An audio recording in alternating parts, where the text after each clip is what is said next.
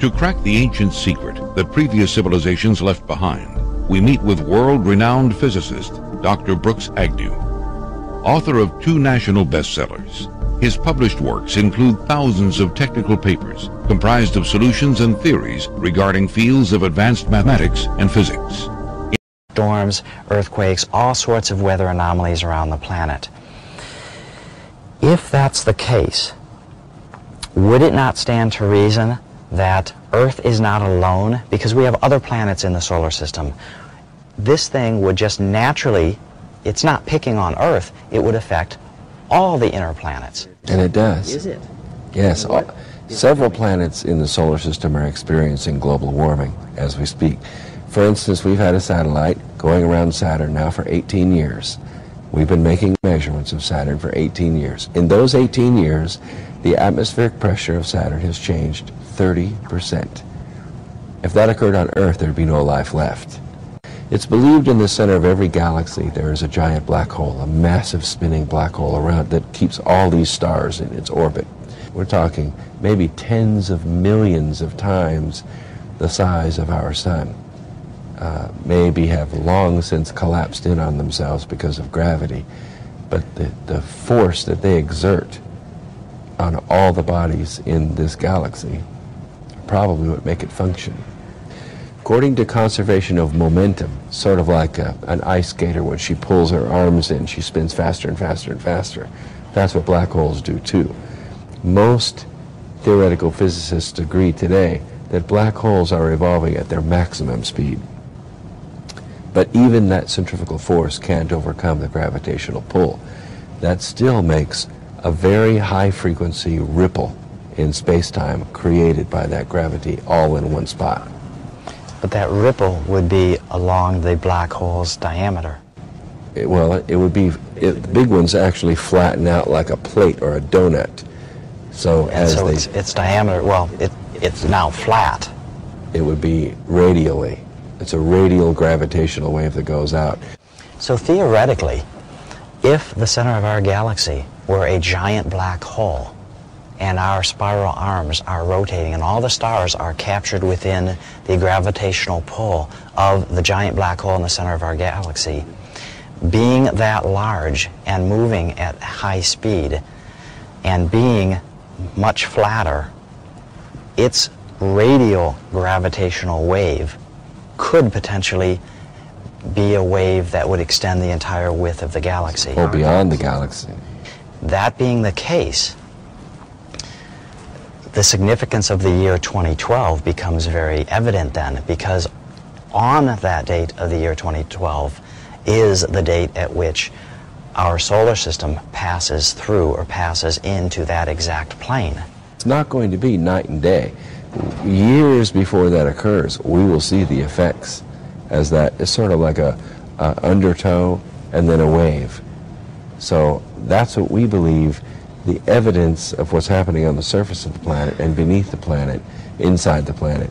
That's what we believe is happening now, sort of the undertow effects of this gravitational wave as it builds.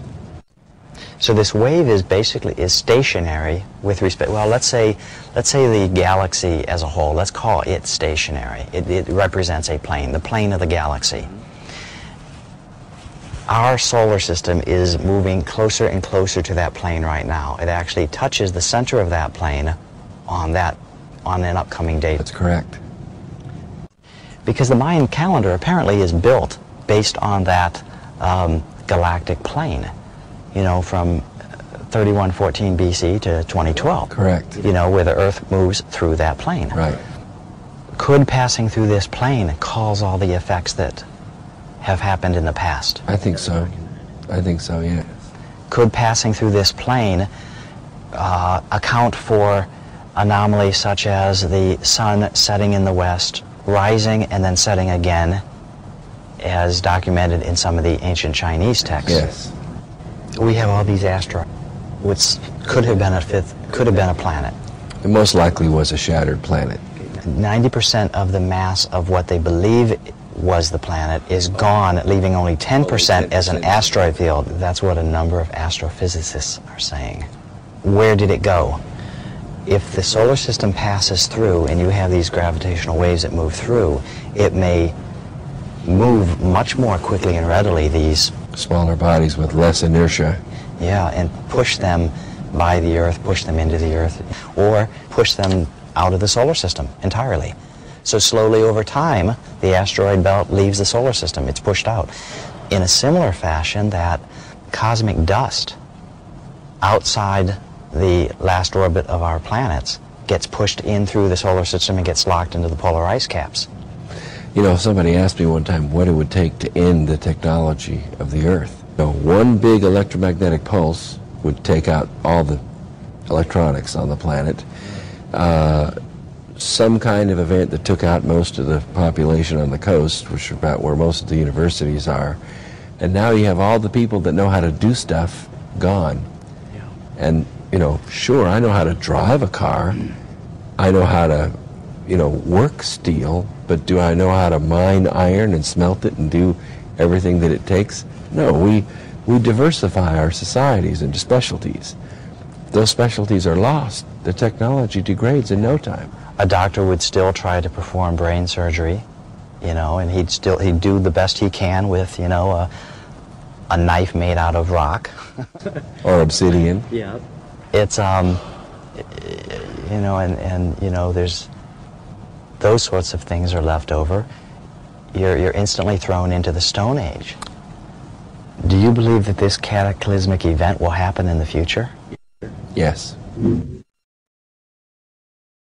In research data, we can speculate that due to the overwhelming rate of spin and the generated gravitational field, the galactic plane or gravitational disk could relatively be paper thin, requiring Earth, with our current speed of movement through the galaxy, only a few years to completely pass through this plane, experiencing the full effect upon Earth's stability.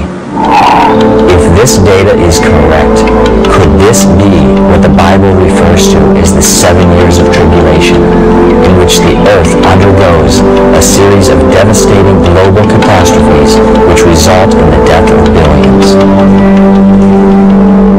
Pues una cosa sí es segura, que los antiguos saben de varias catástrofes globales, que hay un montón de restos de civilizaciones anteriores por todas partes de la Tierra. Sus restos y sus archivos han intentado avisarnos y prepararnos para que vuelva a suceder estos sucesos. Avisos que hasta ahora la humanidad ha ignorado. De todas maneras, las señales de historias que están surgiendo ya son evidentes por todo nuestro mundo.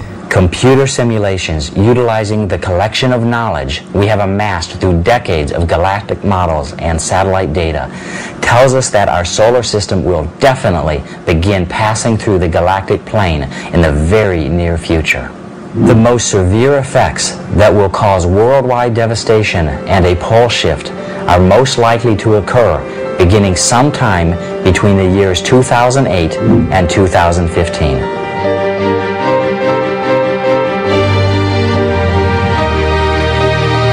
We are living in a very interesting time. The future is beginning to unfold right before our eyes, and the conclusion to an age-old question is on the verge of presenting itself. There are over 6 billion people that live in the world today, and despite our differences in beliefs and cultures, we are all in this together. We are all seeking the same answers to life, and we will all experience the same future.